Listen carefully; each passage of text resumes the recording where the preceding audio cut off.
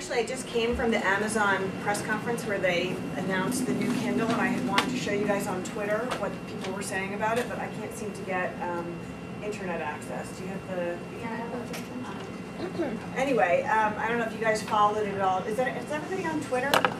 Yeah. Okay, good. And what departments are you guys in? Editorial, marketing, managing ed, okay. And marketing and PR. Publicity. Okay. Agency. Any editorial people? Okay. All right, good. I just want to have an idea of who I'm talking to here.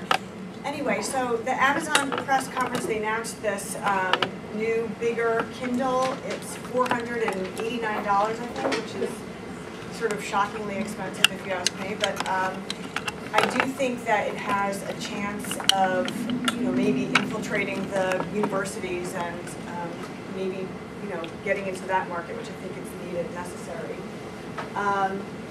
So anyway, I'll call that up later when I get to record. So this slide, I did just a few slides and then I'll go to a Q&A. This is not far from the picture of what it looked like, and it was not that long ago, as Carol Faust can attest, because she was one of my bosses a long time ago. And time is moving, everything is moving really quickly now. Like, it seemed like it went really slowly for a long time, or you didn't notice the change, and now I feel like, didn't the Kindle 2 just come out a minute ago, and now suddenly there's a Kindle 3, and what's next in a minute.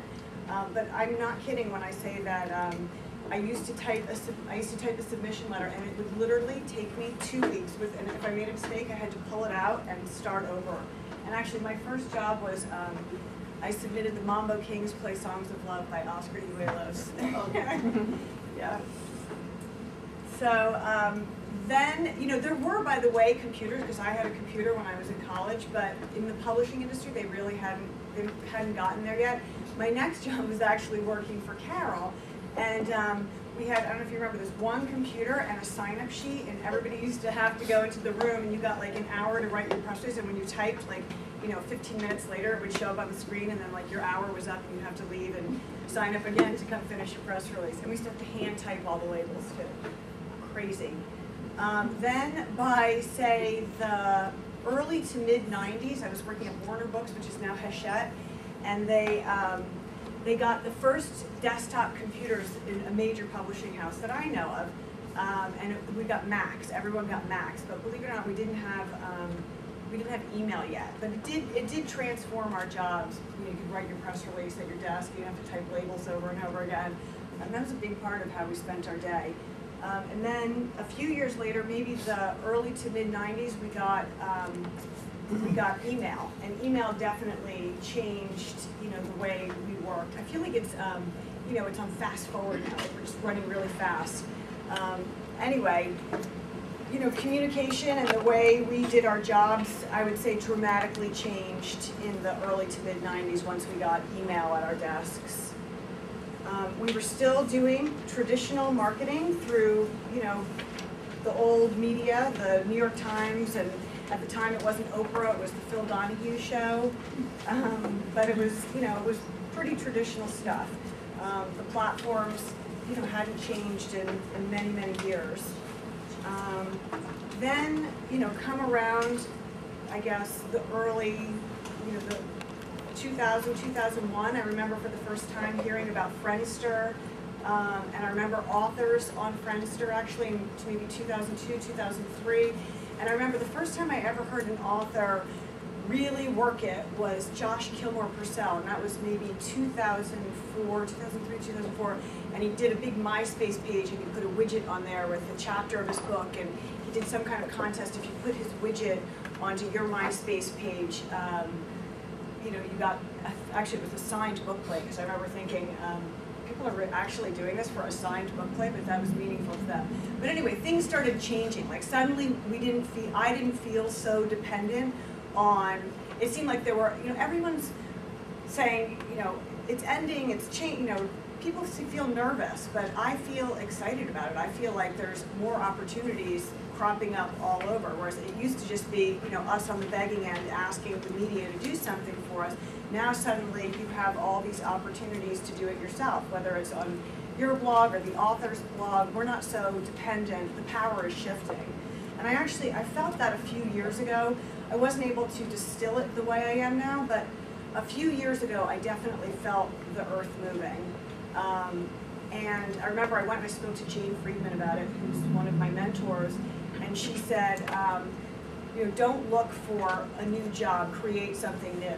And that was actually when I started the job that I'm in now, which is a lot of fun because nobody's ever done it before, so I'm sort of making it up as I go along. Now, I saw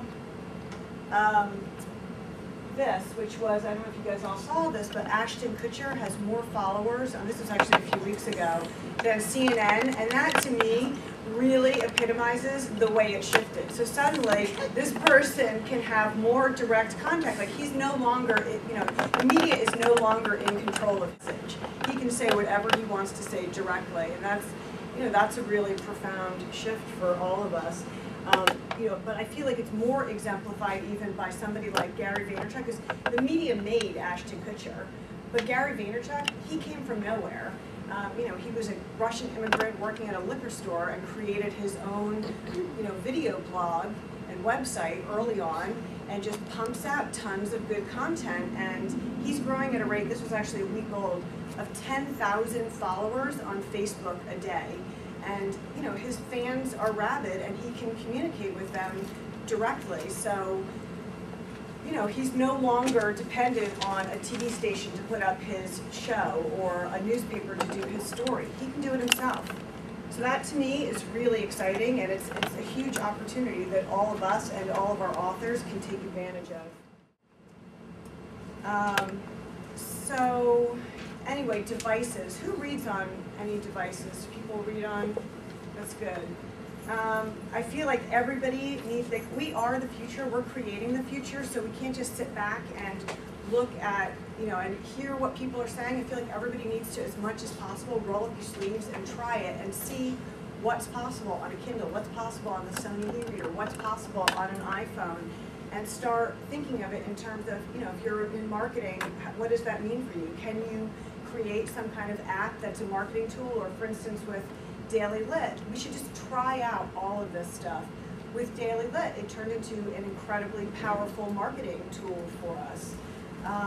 And if you're an editorial, how to build the books differently. So these, right now, the Kindle isn't, you can't hyperlink or see video through it, but with the iPhone you can. So we need to start thinking of building the books and the content differently so that it fits the formats. It's not just a printed something that's now on a different, it's like, somebody said one time that it's like when radio first became, when TV first started, people would get on the TV and act as if it was the radio.